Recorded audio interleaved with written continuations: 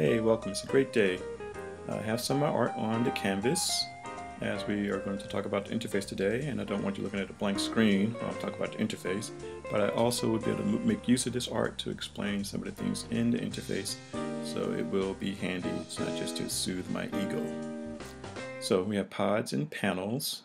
The panels that are open are docked. I mean, they're locked into place. So here's the menu bar panel upper left. I'm going to collapse that panel and just quickly show you that you have File, Edit, Tools, View, Help.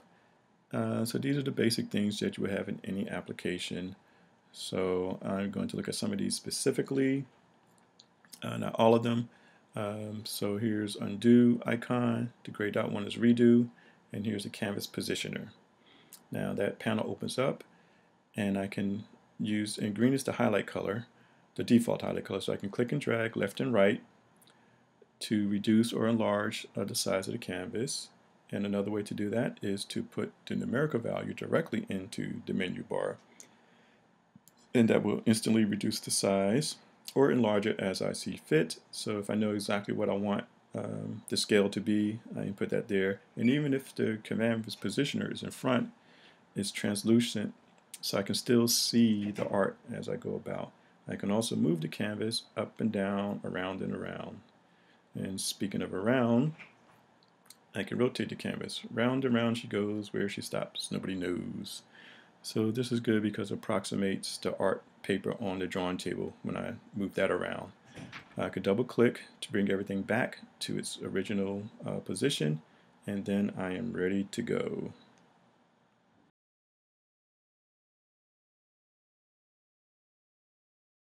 Okay, let's go back to the menu bar and hide the ArtRage window. I'm on a Mac. This will also minimize in Windows, also on the PC. Let's open it back up. Now let's go and toggle to full screen. Next on the list. Toggle again. Goes to less. Toggle back. Go to full. Toggle it and it's less. And let's get back to full screen now. So here's to close the file, and you have your options: save, don't save, cancel, which is what we're going to do since I don't want to do that right now.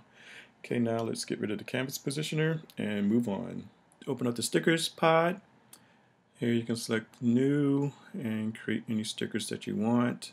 Here, here's art clippings, brush heads, character, glossy, hair and fur, nature, and let's close that and get back to that later. I'll go stencils. Here's where you put your favorites, buttons, comic, festive, Friscuits, fun. And the Friscuits are French curves, which I like to use in the real world, so I'll enjoy them in the digital world also, hopefully. Gradients, grids, and you get the gist of this. So we'll get back to this later in more detail. So let's go to Settings pod, open that, and the panel opens up for layers because no tool is selected. So select the tool, and you see that the settings change. So the tool I selected was pencil, it was in green, and all the settings I can adjust here, and again we'll get into that later. Okay, so pencil was the tool that I selected, and it has presets already with that. So again, we'll go into this more in depth. Now let's look at the selection tool. Right now I have hard freehand selected, and again that's one of the presets. So here you see hard freehand, so let me choose hard circle. And first let me delete that so we can see hard circle in action. Okay, that's better. Let me close that. And now I can use the transform tool, and I can move that around. Well, once I get to correct layer selected, I can move that around. Okay, everything's correct. And now let's move this around. Okay, so now I can move the selection around any place on the canvas. And because it's a transform tool, it can also scale it as well as rotate it. So let me apply this transformation. And I'm just right clicking to access that submenu. Here's a color sampler. Not much like a sample in black and white. Let's go to the fill tool and fill this with some color. And now let's move down to the type tool. And let's type something. What shall I type? Let's type what I'm doing. This is an ArtRage demo. Okay, simple enough. Let's select all. Well, actually I don't want to select all. I want to just select a type. So I would do that and change the color of the type, and voila. Now I can go back to the transform tool, and the type is movable, scalable, and rotatable also. So I can do what I want with this. So let's leave that for now and go to the samples pod. This is where I put colors that I've mixed that I want to keep track of. And this is the layers panel that's open. And also I can pull this from here to extend it so I can see what's there, close it to pod. Okay, so open up the tracing pod and select the image file. And it could be any image file, a drawing, clip art, photograph. So let me make these layers invisible so we can see what's going on. So here you can see a translucent image just below the canvas. And so you will be tracing on the actual canvas or whatever layer you prefer. Now let's change the opacity. So this way you can make it however you want to fit your needs so you can see better what you want to trace. So let's clear this. Open up the reference pod, and again you could choose any image file, and it opens up a small thumbnail that you can use to reference while you're drawing. So if I want to keep this face consistent, then I would keep that there. I can zoom in on it using the magnifying tool, move it using the directional tool, within there. So let's hide this reference.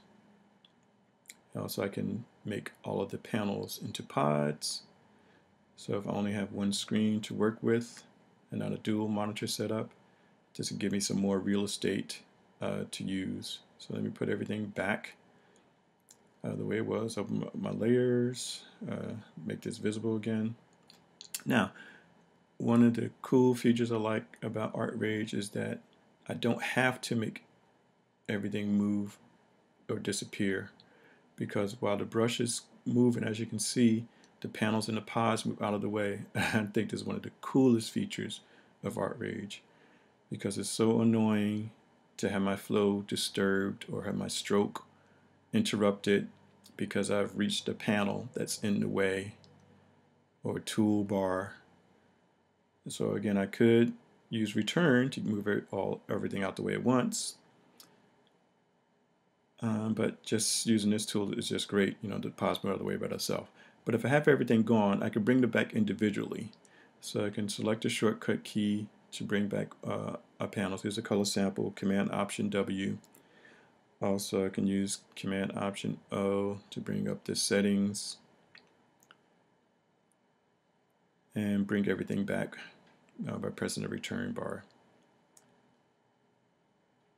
So as I explained earlier, there are many ways to do the same thing. So here you can just press minus and get rid of all of the pods in the panels. So here the minus here, and also I told you that you can that this is docked. So now you can right click and tear off the edge. So now it's not docked anymore, but you still have access to all the menus, as you can see by the green highlights.